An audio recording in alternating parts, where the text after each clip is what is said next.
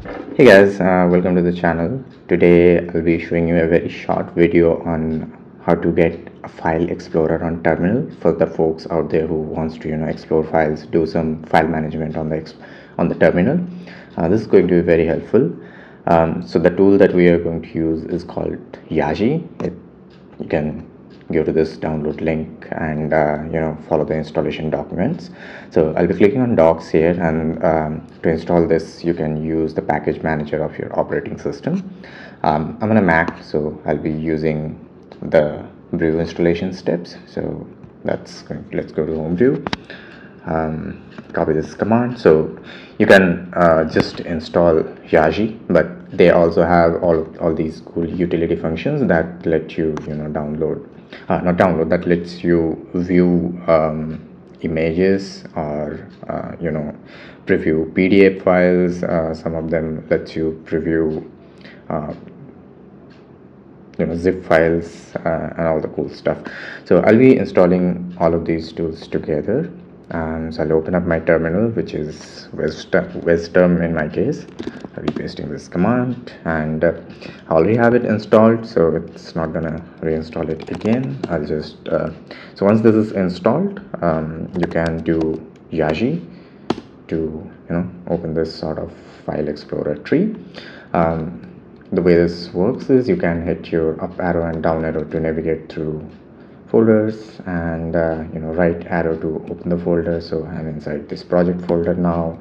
I can go up into these aura theme wallpapers and go right and check these wallpapers. Now the cool stuff is that you can also see images. So you see the images, you can see a preview of the images right on your terminal.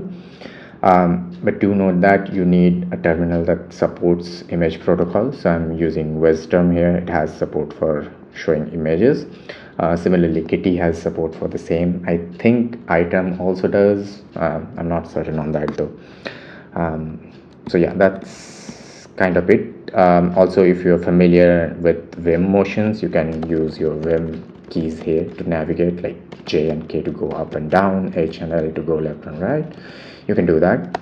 To copy something, you do yank, which is your the Y key in Vim, the default Y key. So you yank it, and to paste you do P, which pastes it. Cool thing, it tries to rename so that you don't override your existing file while pasting. To create a file, you do A, and that gives you this prompt to create a file. You can do something like projects. So if you want to create a folder, you do like projects slash, that creates a folder for you. See here, this is a directory. If you wanted to create a file, let's say I wanted to do a notes.txt, I can just do that, and yeah, it creates that.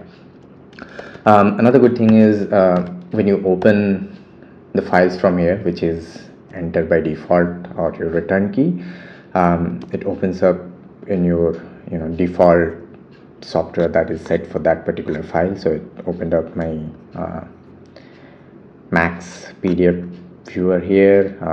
If I'm opening up a text file in this case, which let's say this, let's open this sample3 text file. If I hit enter, it's going to open this thing in my Vim, because I have the Vim as a default editor on my terminal. I can quit out of Vim from here, and it drops me right back into the file explorer that I was in. So that's about creating new files. You can delete with D, and it's going to ask you for confirmation. You do Y, and that's deleted. You can cut files with X, and you can go inside, let's say, projects directory. I didn't mean to open it. You can go right on projects and do P for pasting here. So that's your basic file navigation. If you want to open a file, you can do enter. As I said, like, it opens up in your default file viewer for that particular file type.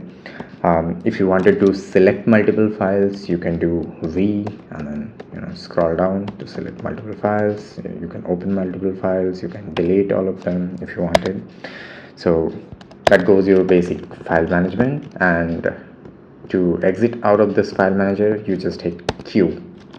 So that's a really cool terminal file manager that I have found recently, and I'm using it a lot more. So yeah, that's something I wanted to share with you guys. And you can obviously visit the docs and quick start section to and then they have a nice file operations section here where you can figure out all the key bindings for all sort of operations. This will be especially useful for those folks who use Vim a lot, because a lot of the key bindings are actually Vim key bindings. So yeah, that's all I wanted to share in this video. Peace out. See ya.